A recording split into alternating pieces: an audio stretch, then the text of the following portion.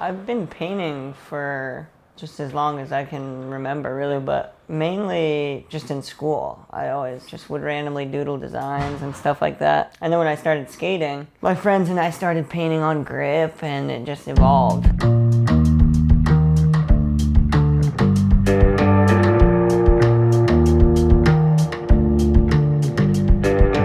My teachers would let me work kind of on my own projects. Once I got to like an advanced state, they knew that I was so into it, I would just kind of do my own thing. So I made paper mache sculpture of like a VX 1000, but mainly drawing and painting was the one that I was really interested in. And then, you know, it goes kind of hand in hand with skating, so it never really stopped. I look at everything very differently now after having done a mural. And so I just kind of kept mentioning it to Chase, like, what's up with that wall? And I love all the art in the Berrics, and it's, you know, a good place to have a mural because there's just skateboarders and all sorts of different walks of life going in there and skating and hanging out and seeing it. So I've always been inspired by those murals and figured if there was a chance to do one, I just kind of kept saying, you know, do you think it's possible to paint that wall?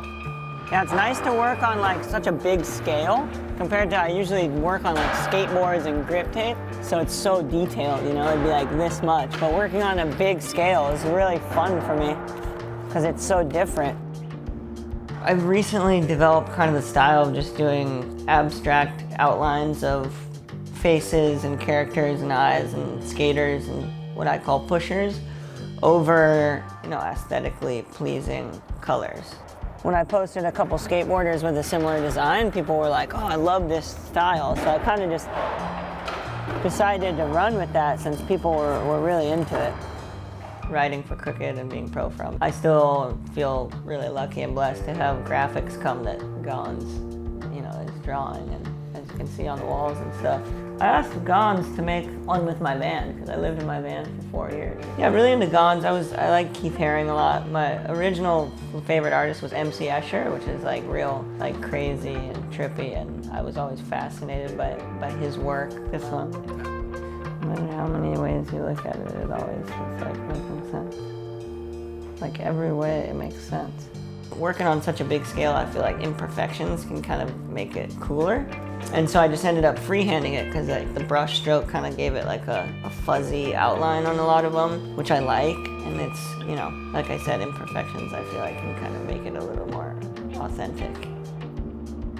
Skateboarding inspired my art, I think, just because it started with the grip. And art is such a big part of graphics, and I feel like there could be so many more ways to incorporate art into a video part, you know? And a lot of people are doing animation now, which is super cool, and there's just like endless possibilities to combine the two. But they definitely both inspire each other and kind of like keep the other one progressive for me.